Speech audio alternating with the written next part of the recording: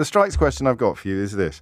Do you remember when P&Q fired their entire workforce and replaced them with agency staff? And briefly, the political establishment, and indeed most media, I think, although I'd have to double check, and frankly life's too short, the political establishment and most media were united in their condemnation of P&O.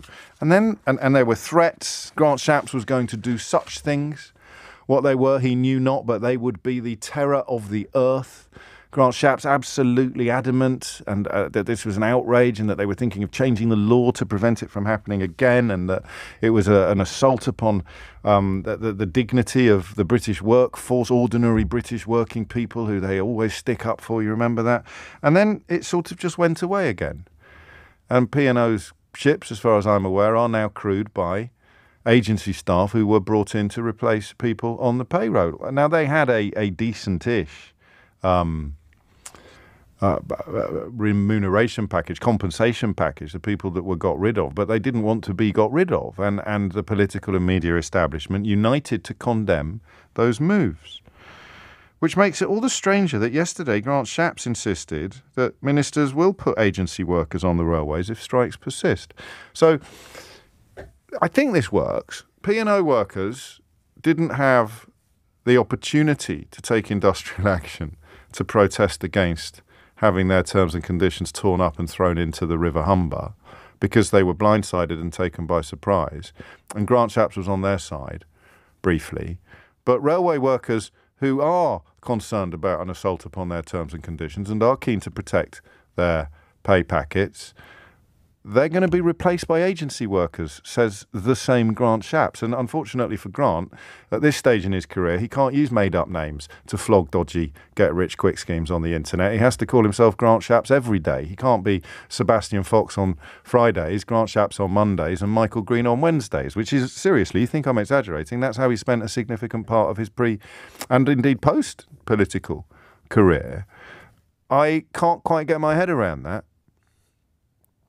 How can bringing in agency workers to replace P&O staff be an appalling affront to the dignity of British workers in the mind of someone who's threatening to bring in agency staff to replace British workers on the railways who have the audacity to suggest that they're going to take collective action to protect themselves from what they describe, and we'll examine this morning whether or not this description is fair or accurate or neither, they describe as an unconscionable assault upon their terms and conditions. And here's the bit I really don't get, and I suspect that my privilege is part of the problem here. The bit I really don't get is the envy. How you can be so easily persuaded to hate on someone protecting their terms and conditions because their terms and conditions are better than yours, instead of hating whatever it was that took yours away and not just diminished your terms and conditions, but also diminished your ability to protest against that diminishment.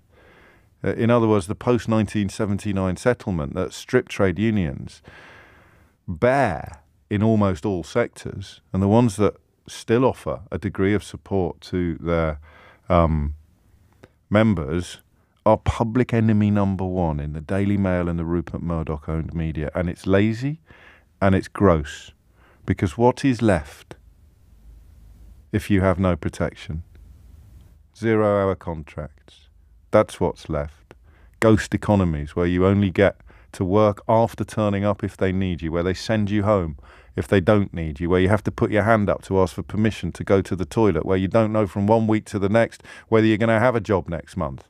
That is what these people dream of. I'm not making that up. Dominic Raab and Priti Patel and Liz Truss and Kwasi Kwarteng and Chris Skidmore wrote a bloody book about it.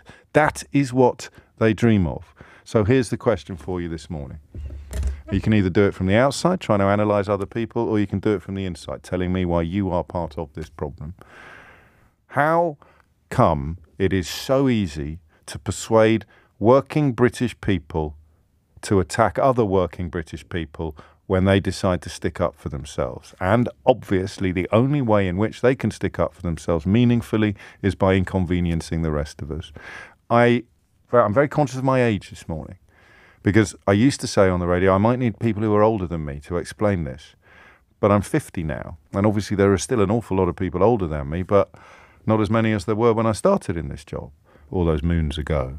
But I don't have the palette of memory to remember whether or not this is a relatively new phenomenon, whether or not actually in the 1950s and the 1960s industrial action was widely understood to be a last resort for workers against the owning classes. I don't know, but that's the question I've got for you.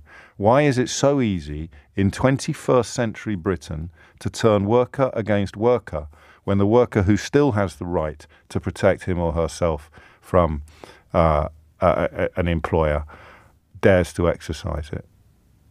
Why aren't we all on the same side? 0345 6060 973 is the number that you need. And that, I think, is one of the most important questions that society ever asks itself. And I can't imagine things being much uglier on this particular issue than they are in the society we inhabit. Because if they can turn you against railway workers, they can turn you against doctors. How do I know that? Because they already did.